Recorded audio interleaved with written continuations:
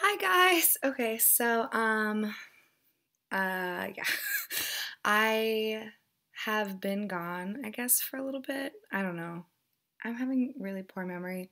I think it's been like 2 weeks. About 2 weeks ago, I graduated, and then me and my mom took a road trip from Virginia, like the DC area, up to Seattle, and then down. And now I'm like in the Bay Area in San Francisco. I spent a couple of days in Long Beach, though, which is where I'm originally from. And these are the books that I bought. I did want to say too that I really am going to take part in the TBR. There's like some kind of readathon that's starting today. I just haven't picked my books yet, and so I'm going to do this book haul now, and then like I'll pick the books later today, and I'll like start reading tonight or tomorrow from those books, and I'll do like a TBR like either tonight or tomorrow. But yes, okay, so um sorry, I feel like super rusty, which is weird because I wasn't like really good at this anyways. So I just feel kind of uncomfortable. So I'm really, really sorry. The first thing that I bought that I'm gonna say started it was in DC when my family was visiting. We walked around and we went to Busboys and Poets in DC, which is like one of the places that I really liked. And I got The Thing Around Your Neck by Chimamanda Ngozi Adichie, who I got to see speak and who signed my copy of Americana. And like I'm really stoked on her. And I know this is a short story collection, and I am really, really excited to read this book. So yes, I got this at Busboys and Poets in DC. And then I tried to go to the Kurt Vonnegut Memorial Library in Indianapolis, but that was unfortunately closed. We got there on Wednesday, and they were closed on Wednesdays, of course. So the next place that I bought books that I stopped was in Chicago. I went to the Bookseller, which Sabrina from Unmanaged Mischief, she had been there like the week before or something, and she said that that was like a good place, and it was really, really awesome. The booksellers were super nice and friendly. There was like a little coffee shop, and it was really cute. And I asked a suggestion from the bookseller what to like get, because I like getting suggestions from the booksellers of independent bookshops and buying those books. And she one of the suggestions she gave me was The Magicians by Lev Grossman, which I have been wanting to read, so it's a perfect excuse to buy it. And I'm looking forward to that. And then also though, I saw this book and I don't know, I just had to buy it. It's called Paul or Solip. I keep like reading it backwards for some reason. Solip, and it doesn't even have the author's name. By Ken Bauman. I'm sorry, did I say this was by Lev Grossman? Probably. So I have no idea what this is about. It just like really drew my attention. It's like super simple. It feels really nice, and it has like the title on the spine like that, which I thought was really nice. It's very short, and there's not like a lot of text on the pages, so I have no idea what this is about, and I'm excited to read it. Then the next place we stopped was in Iowa City. We went to Prairie Lights Books, which is another independent bookstore, and I did the same thing. I asked the suggestion of the bookseller, and he recommended to me The Swan and the Gondola. He said it's kind of like you know how Chicago had the Chicago World Fair, and there was that book written about it. He said that I forget what Omaha. So Omaha was like, oh, we need to have our own. So this is the Omaha World's Fair in 1898. So it's like historical fiction, I think. But I thought, you know, sounds good. And while I was there too, well, I guess I'll show you guys my bookish swag. I got like 3 cute things that are book related. Anyways, and then my mom is a huge fan of the bridges of Madison County, and she realized that we were driving through Madison County, and so we stopped, and I've never read it. So I got the Bridges of Madison County at the Winterset, like tourist information, I guess, store. So I'm excited to read this. She said it is really good. So I don't know. It is hardcover though, but yeah, what you gonna do? And then we went to like Mount Rushmore, the Crazy Horse Monument. I actually got this book in Badlands, but it's The Killing of Crazy Horse by Thomas Powers. I was gonna get something like else prairie-like, but I didn't realize that we were gonna go to Crazy Horse, and then we did. So I got this. So I would have liked to have gotten like this at Crazy Horse, if you know what I'm saying, but it doesn't matter.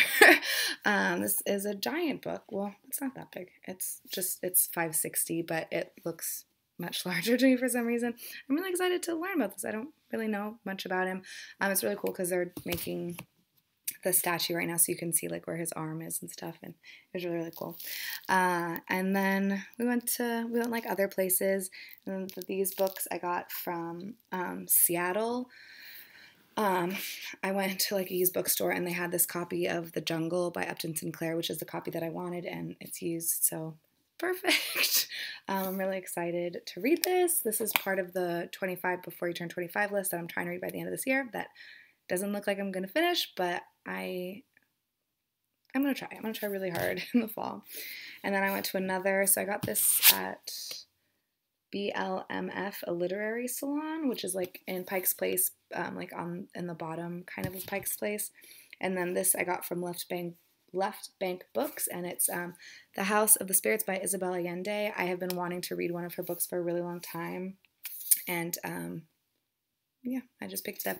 Oh, and I asked them, because I don't know if I've mentioned this, but I really like having stamps from places, so they had like a little stamp that they stamped. I think this is probably like for mailing, but I had them stamp it in my book anyways.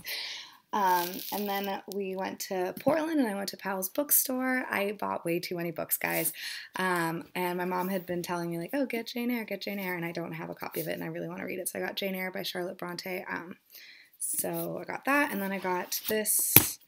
It's a Europa edition, and it's Broken Glass Park by Alina Bronsky.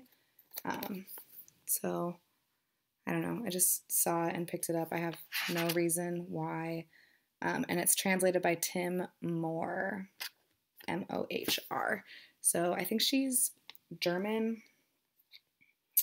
She was born in Russia, and she lives in Frankfurt, Germany. So I don't know if this was like a, you know how people are born someplace and then live someplace else, and you don't know if they're like a Russian author or a German author. That's what I don't know. This is so uncomfortable. I'm sorry, guys. So before this whole trip started, it was my friend's birthday, and I bought her a present on Amazon. And I was like, oh, I might as well buy myself a book since I'm buying her a present. And I bought myself Little Old Boy Lost, which is one of the Persephone. This is my first Persephone book, and I'm super, super excited. By Margarita Lasky. I don't know where she is from either, or if this is, it must not be translated because there's no translator name or anything, but I'm excited. I have no idea what this is about. I just picked it because it's a Persephone book. I'm so shallow when it comes to book buying. Sorry, guys. And then I was hanging out with my boyfriend and his friends, and one of them is a really big Philip K. Dick fan, and so I hung out with him like 2 days in a row kind of, and the first day we were talking about it, and then he said he would bring me a couple of books, so he brought me The Man in the High Castle and The Three Stigmata of Palmer Eldritch. So I'm excited to read those two. I have not read any Philip K. Dick, and it's like one of his favorite authors, so he was very encouraging and like telling me like I need to read these books. And then with regards to like things that I got, those are all the books I got. I think there's like 13 of them. It's a problem. I hadn't been buying books for like over a month though, so I was being really good. My mom got me this bag at Pike Place, and it says read on one side, and then it has First and Pike News, so super cute. She also She also got me this little bookmark. It's not an S. My name is Stephanie. My nickname in my family is Depi, though, because I couldn't pronounce the S when I was a little kid. So, and they didn't have the S, so she got me this one. It's a little like clip bookmark thing.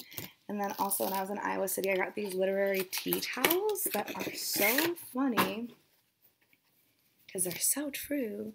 This one says, it is likely I will die next to a pile of things I was meaning to read by Lonnie Snicket. And I forgot what this one says. This one's yellow. People that like to read are always a little fucked up. By Pat Conroy from The Prince of Tides. So I don't know who he is, but I thought that was really funny. So yeah, that was everything. I'm going to probably post another video tonight or tomorrow with my TBR, and then I need to do a wrap-up also. So nothing for a couple weeks, and then I'm going to boom, like flood you guys or something. I don't know, whatever. You don't have to watch them if you don't want to. Hope everyone's doing well. Good luck to everyone with the TBR. I'm trying to catch up on videos, but you know, I haven't been watching them for a while, so it's going to be difficult. Bye.